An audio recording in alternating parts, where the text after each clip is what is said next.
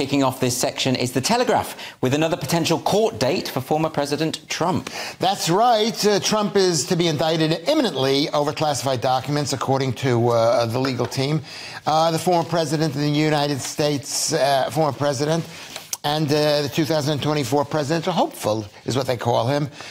He's being indicted for taking official or whatever it is, documents. And this was to do with the raid on Mar-a-Lago, where they seized, I think, over 300 classified documents. Yeah, but then again, Hillary Clinton took tons of stuff, and so did, and she wasn't even the president at the time, and so did Joe Biden. He had him in his back, he had him in his garage. And Bill Clinton took stuff. And everybody takes stuff. But what this is... It's like stealing from work, you know, when you're like, if I take this mug home with me, it would be the same as, you know, Trump stealing some classified documents from the FBI. Are you mentioning that I stole? You do. I've seen you. Have you heard that happen? He did actually steal a mug. Oh, did he? Well, I caught it on CCTV. So. Nick, there is something about this. I mean, Trump says that he was able to declassify any documents he wants because he was a president. But the way he said it was, a president can declassify even by thinking about it. Just by thinking about it. Like that. Like that, and it's done. I mean, it's funny. It's like, I thought of that one. It's a funny thing to say, but it's not very convincing, is it? Well, he says, legally. No one has told me I'm being indicted, and I shouldn't be because I've done nothing wrong, block caps, but I have assumed for years that I'm a target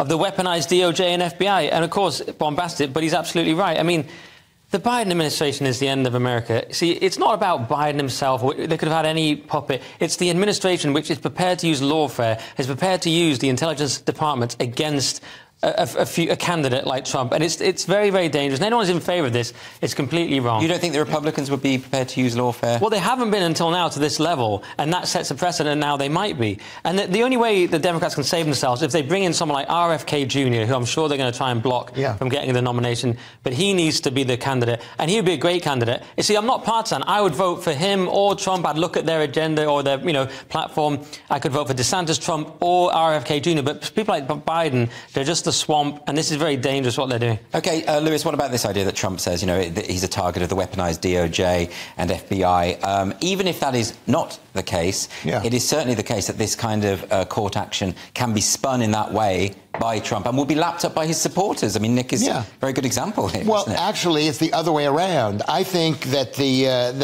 Biden administration and the Biden people are doing this deliberately to bring votes into Donald Trump. Yeah, because they want Trump to run, don't they? And the more they want him to run, they don't want DeSantis to run because he's so much higher quality. And so it's unbelievably cynical. And I think Donald Trump is probably lapping this up. What about that, Nick? I think that's too much credit. I think they're just attacking him with everything they've got. I don't think they're actually trying to make DeSantis. But you do agree, though, that they would be terrified that if DeSantis were to run. I mean, that would be a terrifying prospect. DeSantis versus Biden. I mean, come on. No, I don't agree. I think Trump is the more terrifying prospect because he has the charisma. If you look at DeSantis, he had that very weak Twitter launch on Twitter Spaces. He's not in the same league as Trump. I understand the 4D chess argument. They're terrified of DeSantis. I think they're equally terrified, if not more terrified, of Trump. Because DeSantis also is thought to be a more establishment type of guy. But Trump doesn't look like he can win against Biden, just according to the polls. And I know I recognise the polls. Well, not the polls wrong. I've seen. The ones I've seen says he and DeSantis are both leading, and that wasn't even a right-wing. I